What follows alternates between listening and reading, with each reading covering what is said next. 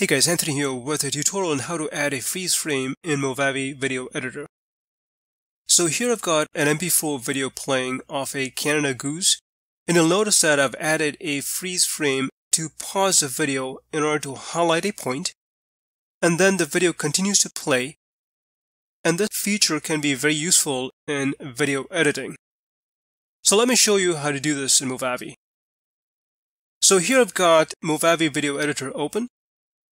Let's start by importing the video by clicking this Add Media Files button.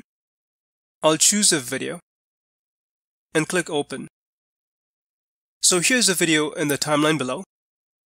I want to add the freeze frame around the 8-second mark, so I'll move the playhead to the position in the timeline and then right-click on the playhead.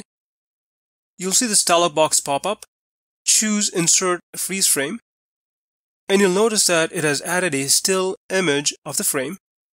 By default, it adds 4 seconds, but you can drag the edges like so to increase or decrease the duration. You can then add filters or animated text or annotations if you wish. If you take a quick preview, you can see that it goes from a live video to a freeze frame for those 4 seconds, and then back to a live video, like so. You can add a freeze frame at the beginning, in the middle, or at the end of the video. Here's an example of a video where I started off with a freeze frame and sketch effect, and then transition into a video. And I think it gives a pretty cool sketch to video effect to it. And you can use your creativity to use the freeze frame in different types of situations.